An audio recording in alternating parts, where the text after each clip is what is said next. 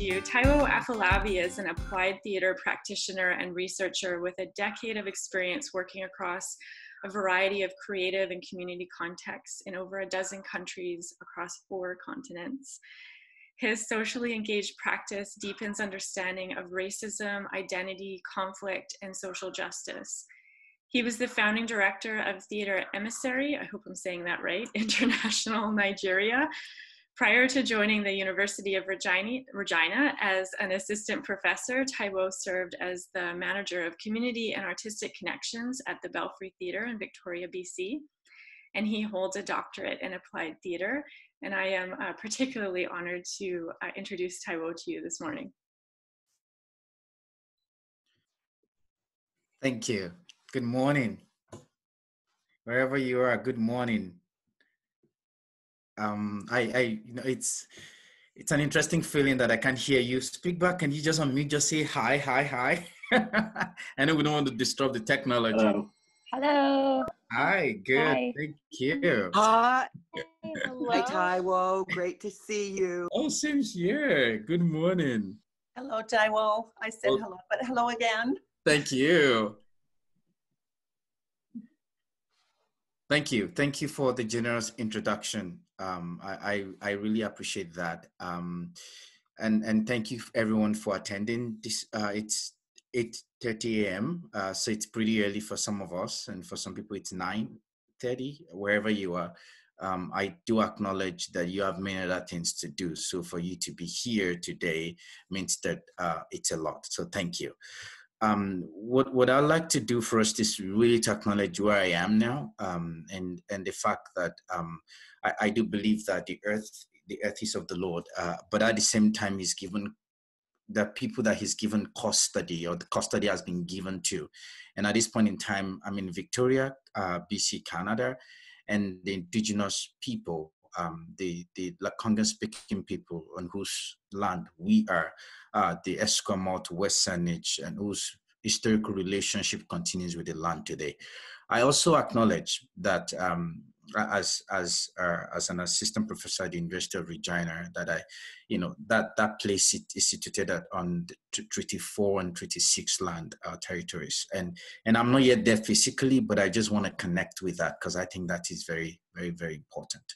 And so, and again, I'm acknowledging wherever you are. I know we're doing this virtually, but as long as the foot of your soul, or the sole of your foot touches the earth, you're somewhere. So we really want to acknowledge that the sweat that has gone ahead, the sacrifice that has been paid and all of that to be where we are today. So I really do want to acknowledge that. Before I go into my talk, I'm just the title of, in the spirit of the monthly theme, which is stress. And we're going to talk about that. And it's not going to be, I'm not going to talk for long because I'm just really going to open these for us to do a lot of talk back and forth. You can use the chat as we go forward.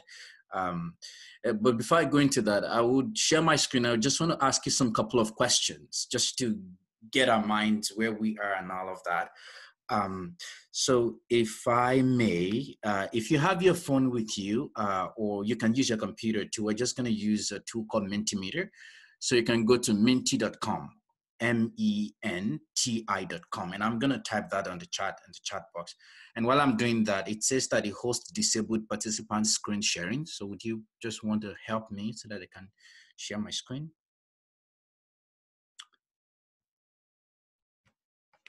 Menti.com. And once we do that, it's going to ask you to, it's going to ask you for a passcode. So, and I'm going to give that to you now. And I will type that again in our mail, in our chat box.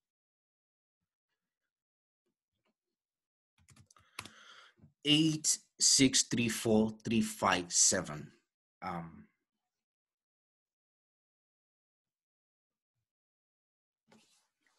Hi, well, were you able to screen share now? Let me see. Yes, I can. Yes. Wonderful. Good. So once you put that in, the first question I want to ask is,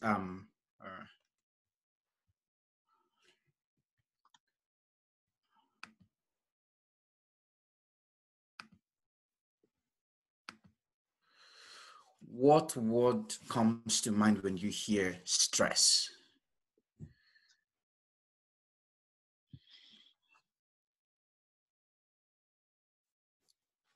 Thank you. And just keep that word popping, and you'll be seeing all of that. And while that is going on, I just want for anyone that need visual description of me. Right now, of course, I'm a black person, or brown. So I'm wearing glasses, and I'm wearing a shirt, a blue shirt with a white stripe. I'm sitting on a chair, but you can see the chair, and I have a background that's like office behind me. My head is I have a clean shave, so I don't have hair on my head. Sort of just boiled everything out. The background that I have is it has some touch of green, some leaves behind me, and a shelf, like a cabinet where I have a clock and just a few books stacked up. Just to give you a general idea of of what I look like, in case you need a few visual description of me. Back to the exercise that is going on. So what word comes to mind when you hear the word stress? And I'm seeing pressure, anxiety, tension, homeless, migraine, uncertainty, problem. And the thing I love that is cool about this is that you see and I know you can see that as those words are popping up.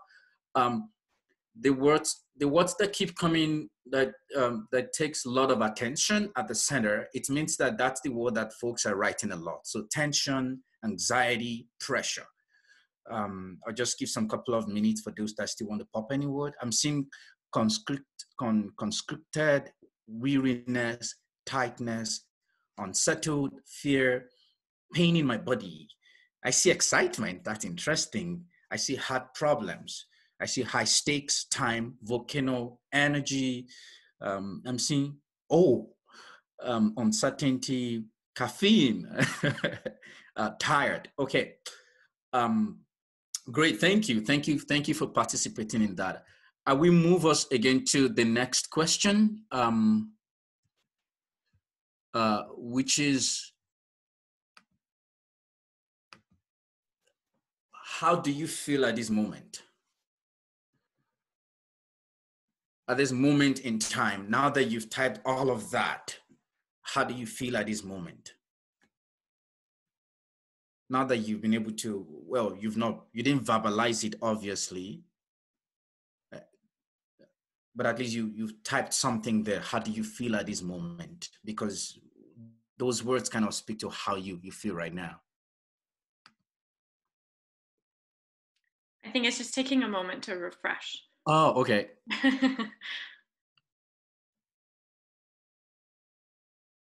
Let me try that again.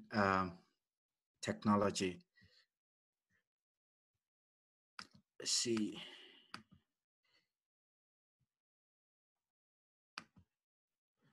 Can we see it? Yeah.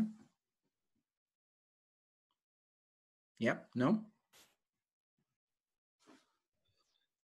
I see a message that says the question is not open for voting. Oh, interesting. Okay. What I'm gonna do, it's just technology. I will just type the question to everybody here. There is always an alternative. How do you feel at this moment? I just typed that to everyone, and let's just use that chart to just kind of do that. We're always prepared as an artist. Things can go wrong, so always prepared. That's the motto, right? Curious, okay.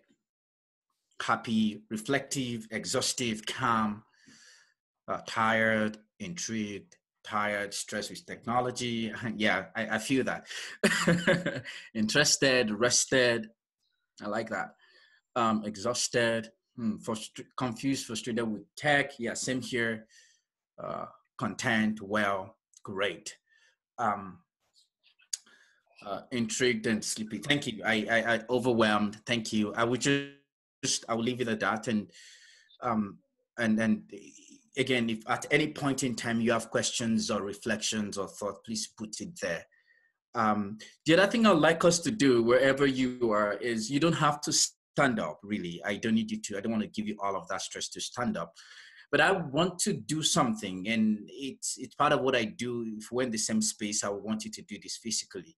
It's to create a still image. And by still image, it means just think of the prompt I'm gonna give to you, and think of a visual image that comes to you and capture that in a still image, like you would capture if you take a picture. So I know we can only see from our head to here, for me, to my chest, I think. So when you hear the word stress, I want you to give me a facial expression in still image, if we can do that. And that would mean that you pop up your, thank you, Jen. I can see that popping up already. So just think of what you think about. Thank you, Shannon. I can see that already. It's like, oh, okay. All right. And you can just pop it up anywhere. Oh, thanks, Victoria. Oh, that's Matthew. Thank you. I see that. Oh, Finn, I see that. Okay, great. Oh, Serena, I can see that. Jen, I see that again. Andre, I see that. Oh, screaming. Okay. Catherine, I see that. Oh, Matthews, I see that too. Okay. Peter, I see that, like you're thinking, really. Okay. Oh, wow. Thank you. Thank you. Ashta, I see that too. Great. Thank you so much. Thank you. Thank you. Thank you. Thank you for doing that. I know it's in the moment. What I'd like to do today is really to share some stories and hopefully use that to provoke, our conversation. And I really want to, the reason why I started by asking the question, when you hear the word stress, what comes to your mind? Is that what I want to focus on today is not the feeling of stress, is the thinking of stress. And preparing for this talk, and I was reading a lot of literature, seeing a lot of videos and all of that, and presentation about stress. It just kind of reminded me of giving a lot of nostalgia about some conversations that we had with my parents growing up. So I'm going to be sharing a lot of stories from my upbringing, and of course in my journey up to here. And the reason why I really want to focus on the thinking of stress, and by thinking of stress, what I mean is the mindset around stress, rather than the feeling around stress or how you respond to it in a very reactionary way, but really the mindset that defines or determines how we think about stress each time we hear it. It's really for many reasons. One is that literature or research has shown that the mindset around stress itself determines how we feel about stress. The second thing too is because of my own personal experience growing up in Nigeria, in a very, economically, politically, and culturally, it's a different climate. I think, my understanding of stress, or how I was brought to look at stress, my mindset around it is somewhat, kind of interesting looking at it now. And the third thing for me, the reason why I had to choose this particular critical stance, or this stance as it were, is really looking at history and how things have been over the years, over decades, and how, our race, our people have gone through different traumatic and vicarious stress, trauma, and where they are right now. So with that being said, I'm going to read some couple of prompts here and there just to kind of serve as the basis of my talk today. Now, I would want to put out there that I'm not naive to the fact that when we talk about stress, there's a lot of psychological, neurological understanding to it. But I want to look at it from a very socio-cultural perspective, because I think that has its own piece too, to look at it. So I will read some things quickly. One is that there's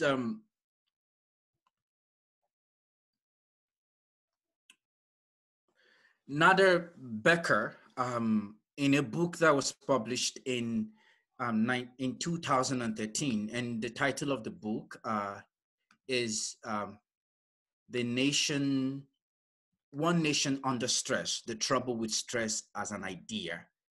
Becca writes, and I quote, everyone is talking about stress. From 1970 to 1980, 2,326 academic articles appeared with the word stress in the title. In the decade between 2000 and 2010, that number jumped to 21,750. Has life become 10 times more stressful, or is it the stress concept that has grown exponentially over the past 40 years? That's the question that Becca posed. Hannah writes, stress can be considered the stimulus, experience, or response that occurs when we need to adapt or change. Positive stimulation can cause negative results when we're not able to effectively adapt. And negative stimulation can cause positive results when we are. Therefore, stress might be best characterized as an energetic exchange, one that has the potential to lead to either growth or breakdown, depending on the internal and external environment in which it resides. Becca writes again, a national infatuation with the therapeutic culture has created a middle-class moral imperative to manage the tensions of daily life by turning inward, ignoring the social and political realities that underlie those tensions. So I think that we need to choose to have awareness, adjust our perception, and build inadequate self-care, care for others, and recharge time. And when you train your brain and body to effectively adapt to stress in a healthy way. When I was growing up, my parents and I just to give you background, if I originally I come from Nigeria, 2015. That was when I got to Canada. But when I was growing up, I grew up in an environment in Nigeria, a place called Ile-Ife, Osun State in Nigeria. Nigeria has over 180 million people in population, with 36 states, including the Federal Capital Territory. There are over 250 tribes, ethnic groups in Nigeria. There are over 400 languages, so it's really huge, at least compared to Canada. It's really huge. Not in landmass, obviously, because I think Canada has the second largest in the world after Russia. But in terms of the population, it's really huge. And a lot of, because of the way the economics of things are in Nigeria, a lot of people, experience challenge growing up. So for me, that was not for me too, that was not an exception. So I always say I grew up in a very humble background. By humble background, I mean an environment where economically it's not what you wanted, right? And so we had to go to farm, to fetch food. We had to hawk, to sell stuff. I went to school where, we don't get our school fees paid on time like other kids, and, many things like that. So economically, you would say that we had things that could give us, anxiety, right? Things that could, give us, in different ways, thinking about it, we're not like the same, like other kids in community. But I remember there was this particular time when my father and my mother did call us. I come from a family of five siblings, plus my parents, making 7. And they did tell us that we know that what you're passing through right now, you have no control about it, over it, because it is what it is. And we didn't want you to pass through all of these things and all of that. But they said something that kind of created my perspective around looking at stress. That what you make of this is really important. And it's a question of your positionality. It's a question of where your perspective. It's a question of, are you going to use these experiences to make you or to mar you? And at that point in time, teenagers, we were like, yeah, of course, we didn't really have that, they did say that. And I'm really excited for my parents, because they had this foresight that, they will reiterate that over and over and over and over again. And also, of course, I come from a faith background, Christian background, so we'll read the Bible, we'll have devotion and different things like that, and constantly encouraging us, like, don't worry about what is happening, different things like some would call it motivational and all of that. So at home, we had a situation that we had no control over, but we were given tools on ways to actually, even though we don't have control over it, we could actually use it for a good, whatever that is. But I left the house and I moved to school, and I realized that, yes, even though I was amidst kids there, that are coming from, athlete backgrounds, professors, politicians and all of that, I started seeing some couple of things that I didn't have control over, and it was so devastating. First of all, the teaching in my country, the environment, I cannot speak my language as a Yoruba person. It's criminalized. It's either I am flogged or I have to pay money, because the goal is that I have to learn to speak English. So I got back home and, I could speak in my language and all of that. And I started asking my parents, so I'm here in the house where there is a situation where I understand that there's nothing I can do about it, but thank you for giving me a tool to make it happen. But I get to school where, for example, language becomes a big thing where I don't have control about it. And there's really nothing I can do about it. I have to be conscripted to just saying whatever the way they want me to speak. Beyond that, because there was a huge level of inequality in that kind of setting, there were a lot of, arrogance from kids that their parents, were ahead of us economically. They come to school and, I remember there was a day we were walking to school and it was raining. And one professor, he was really running because he was late for work. And he just went through this pothole with splash of water over a school uniform. And he couldn't even say, I am sorry. He just like, oh, and he left. And we were kind of fighting all of these realities, all right? Which there was nothing I could do about it, all right? But of course, I did finish and it was great. We left and all of that. But each time I come back home, each time I say this at home, each time my parents get to hear these things, they will just tell us, just overlook that and just be focused, right? Move towards your goal and all of that. But little did I know that was actually preparing me for something more. So fast forward to 2015, when I got to Canada, it was the first time I knew that I was Black, that this is me, that being like this means a lot. Yes, I've had experiences before I came to Canada, but Canada is the first place that I'm living, in a very long time. It was here in Canada. The first time I realized that my accent really matters a lot, it was here in Canada. The first time I realized that privilege that I saw a little bit of it in my own country, it actually played in a very mega realm here. It was Canada. Now, do I have power over that? I don't know. Maybe not. But here's what I'm thinking. I started in this perspective that the positive mindset defines how I react to these things, because it is those experiences that either cause anxiety or they make me to be angry or to be fearful or to be afraid. Some of those words that we wrote this morning. But I come from a background where I am told that I should use those experiences. I should look at those experiences from a very positive perspective. And trust me, that was helpful. That was really, really helpful. Now I'll read something that can make, and I want to be sure that I pronounce her name very well. When I was just preparing for my talk, and I saw this TED talk by Kelly McGonigal, and this is what she writes.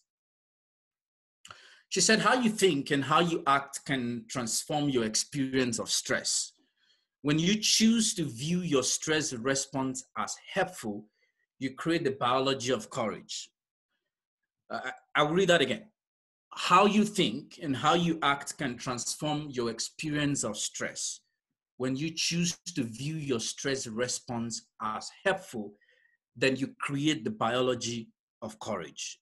And when I read that, I'm like, I literally just put that, I just, sent it to we have a family group chat on WhatsApp. I'm like, that's what my parents used to say. Wow, that's amazing, And yes, it was helpful. I have to admit that, it built this level of resilience. And for those that are familiar with literature and resilience and all of that, when you go to a continent like Africa, or to a country like Nigeria, you see all of these things that I've described, and you see how people are thriving despite that. You would see what we consider stress in this part of the world, or distressful in this part of the world. We find a way to scale through them. We find a way to look at them differently. We find a way to look away from them. As an artist with my own theater company back in Nigeria, we create piece, stage performances based on these things so that people can have a different outlook and all of that. And we have this positive outlook that you'd be like, oh my God, you guys are great, blah, blah, blah. And scholars in resilience studies and resilience literatures says that we've sort of built these huge fence of positivity, of positive outlook, to be able to look at some of those negative connotations differently. And of course, research over the years has shown how that is important and all of that. And that's why I'm starting from there. I do really want to recognize that. But what I want to flip over is the second part of my story, which is, what about that situation, the circumstances that, as much as I try to be positive, is still going to create anxiety? As much as I try to give it a positive outlook, to build resilience around it, there's nothing I can do. I just want us to think about that just for a minute, because that is the next part of my talk. As someone coming from a different background, understanding what is happening right now in the cultural ethos of the world. Of course, we're having this conversation within, a global pandemic, which has sort of caved every one of us in, boxed us in, and with, we're challenging, uncharted paths now. Or do we want to think about all the issues here in Canada with the indigenous population, with the indigenous and, Black and people of color? Or is it just the recent Jake Black that was killed in the US just a few days ago? It's still the same thing happening over and over and over again. Then how do we come up with a positive mindset to look at stress? When you start living in an environment where how you look really matters a lot, the people you know is important, your accent becomes a defining parameter for you, the spelling and the pronunciation of your name becomes an important thing, it becomes the identifier of diversity, equity, and inclusion, where your stories does not really matter, where your race is insignificant, where your past is continually being challenged or not even being recognized or not even deemed fit to be listened to? How? This is very important for me, and I'm just going to spend more, just a few more minutes to really dwell on this. Because it's at this point that I'm twisting the head of stress on the other way around now. It is important to be appreciative of where we are right now, and I do acknowledge that. But at the same time, it is important that how do I defend myself from that feeling? the thinking about stress is something that I cannot do about. I can think about it differently. I can be insulted because of how I look, or be gaslighted, whatever. But I have the capacity to rethink it and redefine it.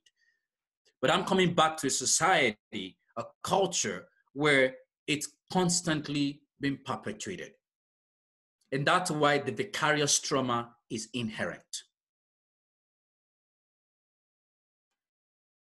I have the capacity to positively think about it. When I say I'm not just talking about myself alone. Many people, many generations, many culture, many bodies, that their realities is constantly similar or shared history of discrimination, of injustice. They have the capacity to give it a different outlook. That's why we try as much as possible to do 2x, 3 times more than a typical, student in the classroom, because that's what our parents tell us. You have to thrive to be better, because we're giving you all that we can give you so that you can get to a better place. But I can process all of that. But when I come back to a particular environment, culture, where each time I give it a positive outlook, what comes back to me is the negative thing again. So I'm not looking at stress from a neurological, medical perspective. I'm looking at it from a very social justice perspective, because that's what my work is all about. And I think that these are very critical questions that we need to start thinking in terms of systemic change that we're all talking about. I think that the present moment at this point in time has given us, and is constantly presenting us with opportunities for us to rethink what we're doing, or even why we're doing what we're doing.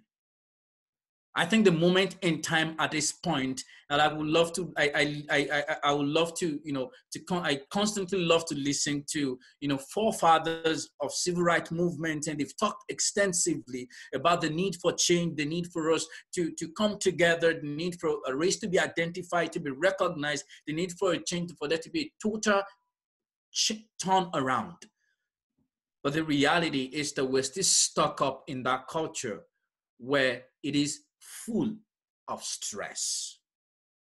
So I think about stress from a very pragmatic standpoint, from a culture where I have to be resilient. And so when someone was asking me this morning, I was talking about the talk I'm going to say, and I was chatting with my wife, and she said, well, so where do you find more stress? Was it in Nigeria or was it here? And I said, well, that brings me to the second part of my talk, which is the feeling of stress. I find it more stressful here. And that's why I decided to start where I'm coming from. It was stressful economically, it was stressful politically, it was stressful, think about everything. But I saw people around me, I was built to be resilient. But I come here, and if I'm not careful, all of that resilience is just plugged down into the drain. Why? Because I'm in a culture that stifles me. So it is stressful here. It is the emotion and the psychological pattern of stress here. It's just so way too much that I want to think about the positive stimulation, but I can't negate the negative stimulation. I see the mix of those energies all coming together, because that's the reality. I can't leave the other for the other. I have to bring both of them together, because I cannot survive if I just think about the positive angle to it without bringing about the negative stimulation.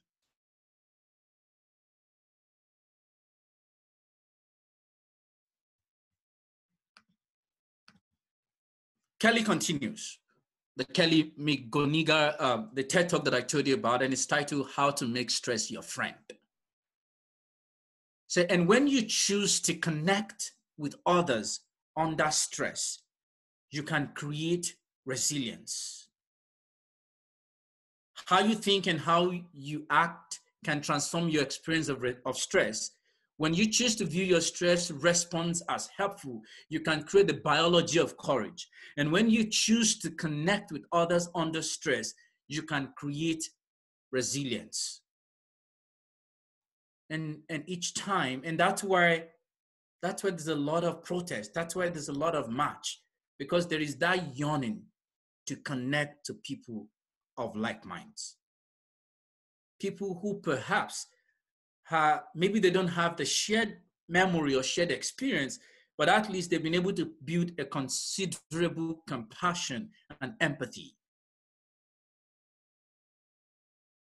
So how does all of this plays into my work as an artist? I have my goal is that I want to finish this by 9:30, so that at least we have 30 minutes for question and answer. How this plays into my work as an artist is the reality that I constantly want to go into community to be able to use my art to create together. I started my theater company back in Nigeria. It's called Theater Ministry International. I started 2012. And we've been able to work across different spaces, working on socially engaged, social issues that are important to Nigeria. But I thought I was leaving theater industry, and I'm thinking, oh, I'm going to Canada. That's fine. You know, what I hear, what I read on the news is really not what it is here. But I realized I got here, and all of a sudden, it's just the same. So in the past 4-5 years that I've been here, I've been able to work with newly arrived youth, immigrants, refugees, international students. I've been able to work with indigenous communities, and recently I'm now working with artists and cultural administrators that identify as indigenous, Black, and people of color, because we believe that if we need change, we want change, it has to start with us as artists. I use my art to create different projects. I'll just cite one example of the project I've been able to create over the years. And then I'm happy that Serena is here because she was part of that project. In 2017, myself and another person, community planner, her name is Jasmindra Jawander, we started this project we call Onion Theater Project. And the goal was to create a space for refugees and newly arrived immigrants to share their stories. We really understand that where they are coming from, which in many ramifications, where I'm coming from, where they're coming from, we might share some things in common. Because the other thing I have not mentioned is the fact that I used to live in Jos, and if you've heard of Boko Haram and Jos crisis and all the conflict and all of that, I had my own share of that.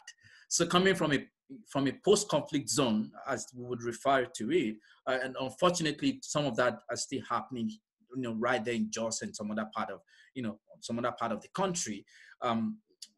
I was able to connect to some of the refugees that are coming from, war-torn places and post-conflict zones. And we wanted to create a space for them to tell their stories. We wanted to create a space where not just telling their story where they're coming from, but tell the story as it is here. Because there are many times that we think that this, Canada or the, global, the global South and global North and, Europe and North America, that everything is fancy, is beautiful. And we don't tell the story the way it is. So we wanted to create that space. And so we worked with refugees or newly arrived youths in Victoria, with some international students, and at some point we're able to work with indigenous youth to create a story around what does it mean to arrive a new place? What does it mean to become? What does it mean to belong? Do you even belong at all? How do you want to be heard? How do you want to be listened to? And of course, we devised that over 3 to 4 months. And of course, we presented that on World Refugee Day in 2017 and 2018. And over the course of the lifespan of that project, I think we didn't do it, we brought it to an end last year. We performed for over 800 people across 10 different places in Victoria, both at City Hall, Victoria, in a district of Saanich, in University of Victoria, in Claremont Secondary School. We went through all the spaces that we could lay our hands on to share that story. With the fact that people might be coming from a perspective, especially a lot of immigrants might be coming from a perspective where you need to have a positive outlook to life. You need to build resilience. And yes, of course, we do build it. Trust me, we build it. And you can see, you have success stories of a lot of immigrants all over the place. But when we get here, some of those things that we build resistance to, when we get here, we need to start from the scratch. I didn't know that my color matters when I was in Nigeria. Yes, I understand that there is tribalism and ethnic, a lot of ethnic groups in Nigeria and all of that. But we still treat ourselves as we look the same, where, we are who we are. But when I got here, I realized that, Taiwo, you're so different. I was the only one in my class that looked like this. And that meant that even in pedagogy, that meant that even in writing, nobody really understood me. I became the gaze, as it will be called. So the social realities of what makes it stressful, even here, becomes so apparent. Of course, I did scale through, and I provided opportunities that were offered to me to create the little change that I can. I created classes to teach about African theater. I worked at the Belfry, brought people together and all of that. But how much more change can I myself make? How much change can I make when the reality is that we're still constantly coming back to that same social, cultural, economic status quo that makes it stressful? So I didn't want to start my conversation today by telling you to take a deep breath and stretch yourself and all of that. Because trust me, I do that every day, but I'm gonna come back to that reality that provokes that constantly. So that's why I started by saying that, how do you feel about stress? And how do you think about stress? Because there are two different realities, but they all come together at the end of the day. One informs the other. I'm happy to create a biology of courage, as McGonigal called it. I'm happy to create a system where we can build resilience, but for how long? When a particular culture, a system really, continually takes you back to square one. And it's on that note that I will open up questions, comments, thoughts. If you have a game or exercise, let's put that in. I will open that, and we have good 40 minutes now to do this, so that I didn't want to keep talking to myself. But I do hope that I've been able to kind of give you an expose on where I'm coming at this conversation, so that we can all be able to engage in the next 30 minutes or so in a very fruitful conversation. Thank you. I open up the floor for conversation now.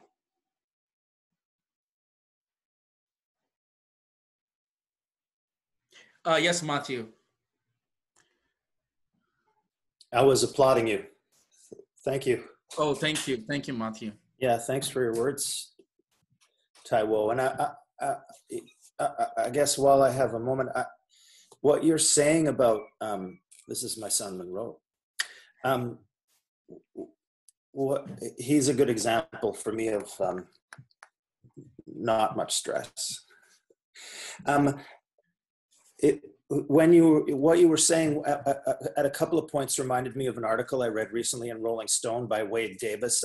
I don't know if you've seen it. I'll paste it in the chat. But basically, he's talking about and he's speaking about America. If you don't know who Wade Davis is, he's in a chair at the University of Victoria. He's an anthropologist. He's a very eloquent speaker, and he's speaking in this article about the fact that America, and I think it's Canada as well, but the focus on the individual by Western society, and that sort of permeates a lot of his work. How that has led to a kind of unraveling, and for me, that was really connected by some of the things you were saying, and I just wondered, can you speak to the difference between what is the focus like in Nigeria on the individual versus the greater, the larger society? Thanks, Matthew. I would say that Nigeria, or to a large extent, the African culture, not to be to box everybody into one now, but I think we shared some similar, we shared some similar similarities in our culture. It is meant to be, or it used to be, very communal, and we still have some cultures and some places that that's still evident. But the reality is that with the advent of colonialism, and now we're talking about globalization and your new colonial practices, I think it's really getting individualistic, to be honest with you. Is that so you can get to a place where you see a mix of them. So I won't say it's just this and that. Things are really changing, and that for me, that's what is disheartening for me, to be honest, because I think there's a lot of power in maintaining that culture of that communal culture. But when the devil in the room, or as we say it, uh, when economy and capitalism start coming into play, it start splitting us apart. And I think that that's what is happening right now.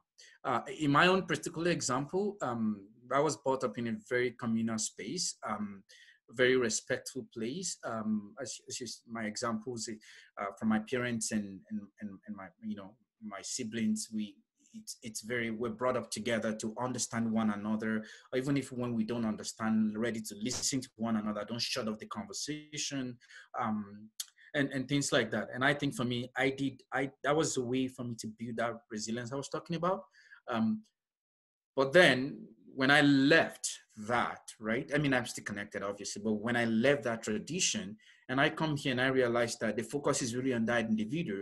And as I'm saying, what can I do? It should shift. I think that there needs to be a shift from that individual, and we need to balance it and bring that culture here. I'm not sure if I answer your question. Hopefully I did speak to your question. And the other thing to speak to in terms of reference and all of that, articles and all that, is that I deliberately decided not to dive into a lot of literature, because I'm of the opinion, and this is my opinion, is that we need to start decolonizing curriculum and the academia, and in presentation we need to start quoting other people that are not, that we don't hardly hear about, even if that's not within the mainstream. And so that's why a lot of my talk and a lot of my work, I try, and moving forward, that's something I've tried to tell myself now, is that I will moving forward, I really want to start finding ways to bring voices that we've not heard to the mix. And thank you for raising that article, because I think it's a very powerful article, and kind of connected to what Dana Becker that I was talking about, One Nation. It's really the context of America, obviously, but we know that when we talk about America, there's a share of that idea that I think are very, that we can actually see, some of them here in our culture. So thank you, Marty, for raising that. I can see some chats happening, and some words, thoughts in the chat already. Yeah, the comment on the article by Wade Davis, a great article. There's a link to Creative Morning Talk by Wade Davis. So if anybody's interested, for sure, please go there and listen to that. Thank you for the question by Catherine. And I'll read it out to everybody so I respond to it. I found talk to be galvanizing, and I'm interested in conversation around how to move forward to change things, how to resist the urge to place the burden of change on one individual, decolonizing the classroom and inner institutional systems. Thank you so much, Catherine. And I would say that I think that we need to move towards that now. And how do we want to do that?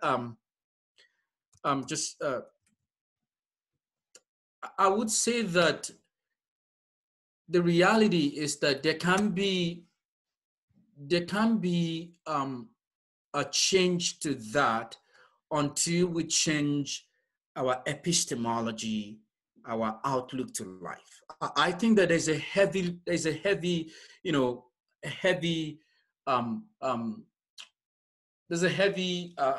how do I say now? We put so much on the individual, which I think that we need to start moving things around. So I'll give an example. I taught a course some couple of months ago, and in my course, I try to bring a lot of group work as part of my task for the class, and literally 90% of my students did tell me that That's a new way of working for them. And many of them were in year 3, year 4. And so I was asking them, so you did year 1, you did year 2, you did year 3, now you're in year 4. You've not done a group work like this? And they said that, yeah, that, we, each person want to have their voice and all of that. And that even if they give them group work, the way they do it is that each person will go on their own to write or to do something, then they bring it together. And I said, no, that's not what group work means to me, where I'm coming from. And that was very shocking. So I think that, to be specific in terms of decolonizing the classroom, I think that the pedagogy needs to change, the epistemology needs to change, the system needs to look at things differently. The curriculum needs to change, or maybe not change, but at least need to be revised. Those are concrete things. That's the other thing. The other thing in terms of even the system itself is that, you see, I don't want to be the only person on that committee that each time you talk about EDI, I'm the one you look at too. And sorry, Catherine, I'm not speaking to you now. I'm talking generally. I want to be in a committee where all of us were concerned. It becomes a collective. You see, if it's me that we want representation on that committee, and we want me to be on that committee, if we just leave it at that level, it's still individualistic. But when we start, when the reason why I'm brought on that committee, or anybody that look different anyway, is brought to that committee, if that reason become a shared reason, then it shifts the attention from me to all of us. And for me, that's what I find very, very stressful, is that I get on a committee. The reason why I get on that committee is because I am representing a minority or a marginalized community. So when a conversation around something like that comes up, everybody just say, yeah, no, and what do you think? And I'm like, well, this is what I think, but I want it to become a shared burden, all right? Because it's the burden of carrying that entire piece that is stressful for me, if I'm using to use the term stressful again. But if we make it a shared responsibility, that it becomes a part of our shared value. And I think that with that, we start shifting, the composition of board, we start shifting composition of our practices, policies, so that it becomes an integral part of it. Because even when I'm brought on a board, for example, or a meeting or a committee and all of that, or I'm in a classroom or I'm given opportunity to do something, if it's not shared, if others don't share that same burden with me, I might think that it's even still very tokenistic. But when we all share it, at least when I see that sense of commitment and we can do it together, then things that start shifting. The other thing specifically in terms of classroom and academia, specifically, is I think we need to shift who we're quoting and who we are referencing. That's why right now I'm happy to quote my parents, to quote a grandparent or somebody or something that I heard from someone, even though it's not within the mainstream of what we could call academic scholarship, that it's still acceptable. It's still fine. Because whatever they said that is written down, that Routledge published, for example, is still the same thing. It's still valid. In my work email, at the end, I wrote that, and this is what my parents told me when I was growing up: he who asks the way from someone that knows will find the way only if the person is a deep listener. And I cherish that each time. And of course, my mom also says that if you're traveling, that he who asks for the way will not miss the way. You see, and each time, so in my work email, for example, I have that at the end. I'm not quoting Aristotle, I'm not quoting anybody. I'm quoting them because that's valid for me. I think we need to start entertaining and embracing new forms of knowledge production, new methodologies, new pedagogy, new curriculum, new voices. I think that's the way to decolonize it, to use our academic term. That's the way to look at things differently. And trust me, I can speak more on this because Catherine just asked a question, a subject that is very dear to my heart. But I will stop at that. I hope I did speak to your question anyway.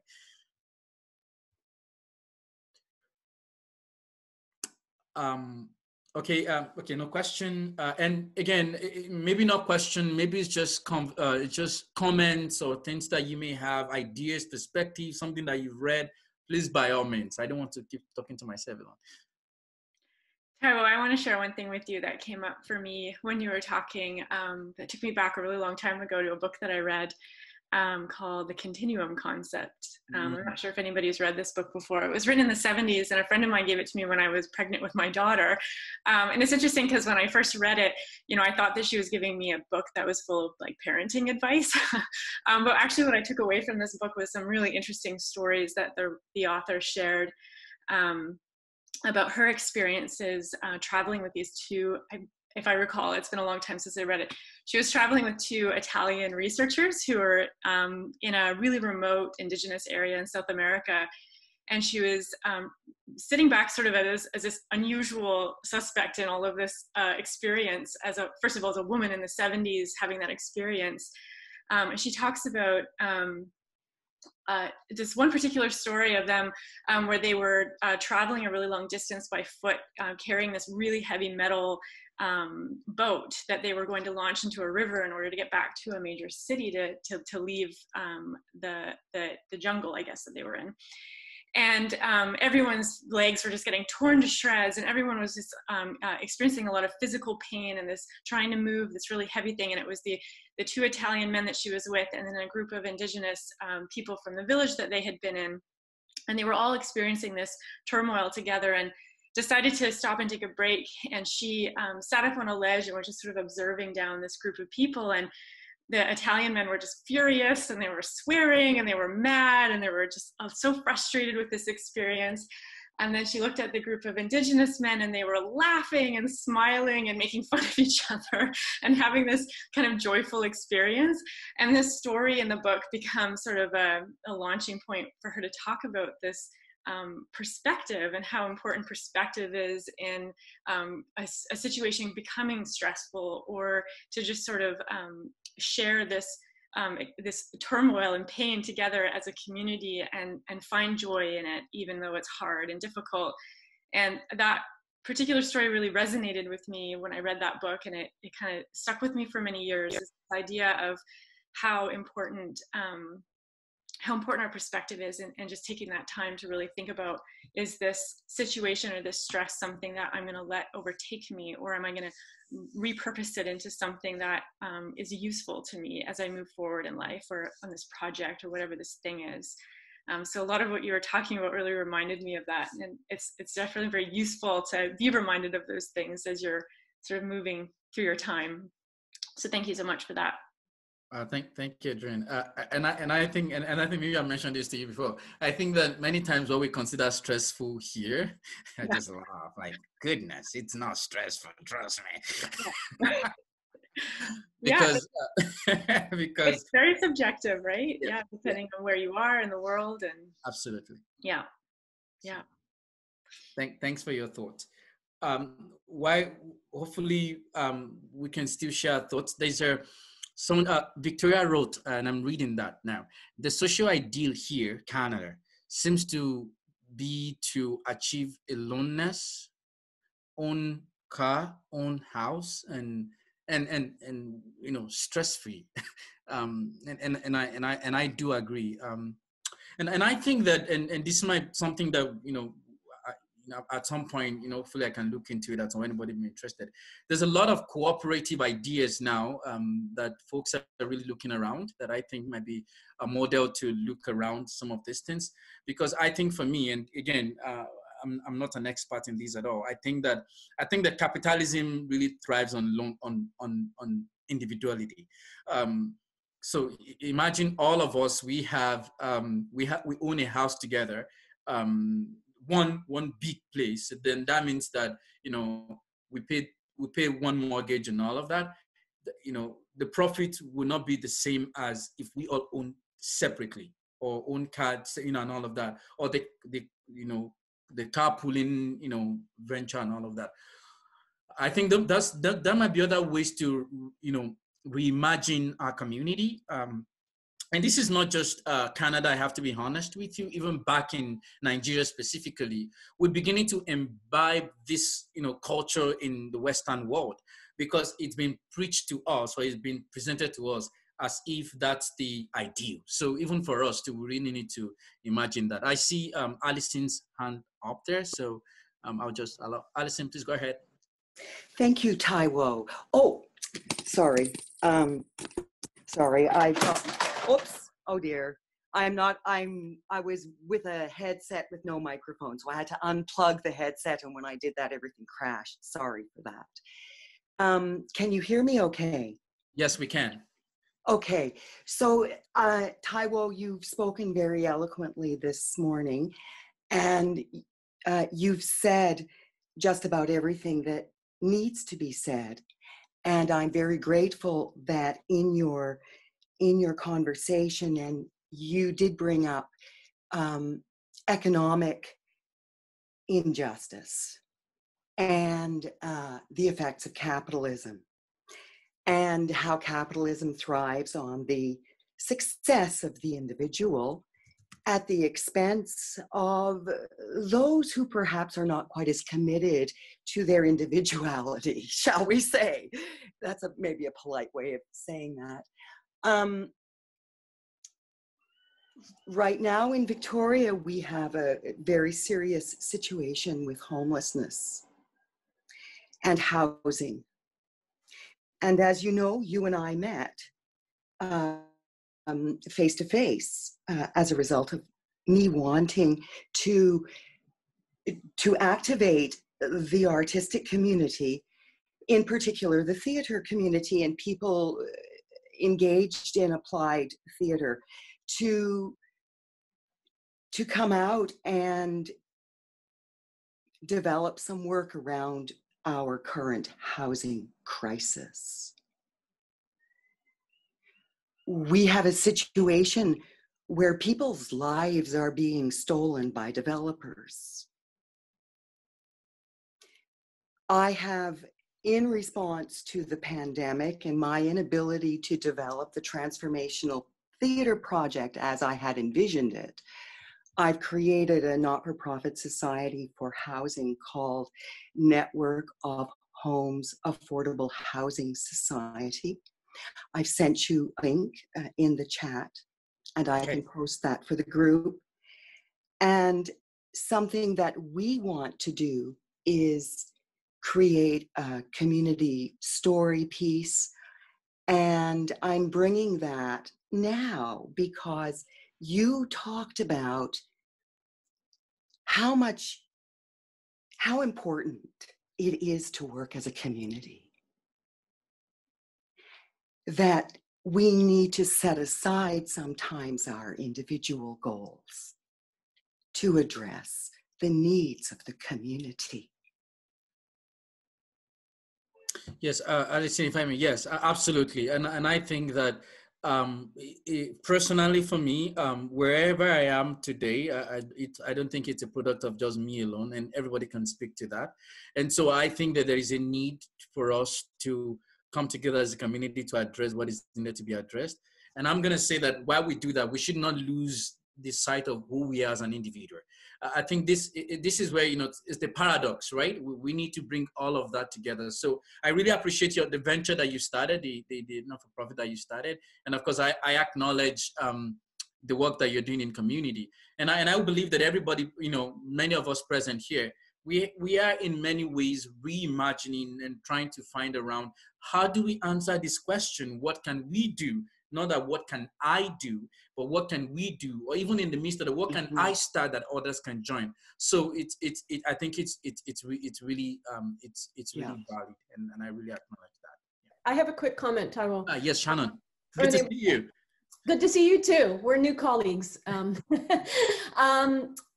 It was sort of piggybacking off of what Victoria was talking about, and about how, yes, there's this sort of pressure to achieve aloneness, to own this and own, but there's also seems to be quite a culture of wearing stress as a badge of honor. And I know in my community as a mother, you know, with other parents, is always talking about how busy we are and how tired we are and all the stuff we have to do and how, and it's, I mean, obviously it's a good stress relief to talk about it, but there's always seems to be this culture of one-upping who's the most stressed, and, you know, to achieve some level of The stress content. yeah, it is. And just wondering if anyone else, you know, feels that kind of pressure, especially coming, I also just finished my PhD like Taiwo, and there's that culture in academia too, to always be stressing out. It was all about how stressed you are and, you know, how to get this next paper out there and finished. Thanks, Shannon. And I think that, and this is not even academia, even as an artist and all of that. One thing that I find really interesting is because we're in a culture of production, we have to keep producing. And that's for me as an artist, is like, if I rely on what I did last year for this year, and I'm not thinking of a new project this year, my goodness.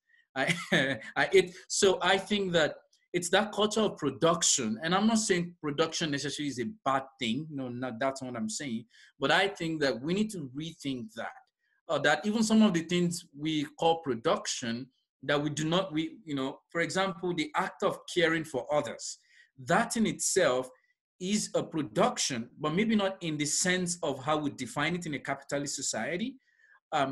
But trust me, once we take that act of caregiving for someone and we bring it into the mainstream, then we brand it as, you know, caregiving and all of that, it becomes means of money. As long as it is not something that gives money or something that gives us prestige and all of that, it becomes problematic. And so then for me, what I'm thinking, and constantly we always talk about this in my own family, is that we only need to reevaluate our value system. Because the value and the virtue system, so it's not just the value, you know, the virtue system, both go together. The value and the virtue system needs to be re-examined. Individually, we need to do that. Collectively, we need to do that. Because if I'm not careful, Shannon, the reality is that I might get up into that whole idea of I have to keep producing. But in 2019, last year, the reason why we stopped Onion Theater Project was because we were in the middle of wanting to create, and 3-4 out of the cast, things did not work out. Someone had to go home, someone had to do that and all of that. And we told ourselves, you know what? I think we need to stop here. We need to take care of everyone. And so myself and Jasmindra, that we co-created this project together, we just spoke to everyone, you know what? Right now, I think our sanity is important. You are doing something that is important, that you need to take care of yourself. So we're not going to do that project. And do you know that since last year up to this year, we've not done that project. So even as an artist, now I need to start telling myself, at what point do I need to, you know, reevaluate my virtue and my value system? Because that production is something very key.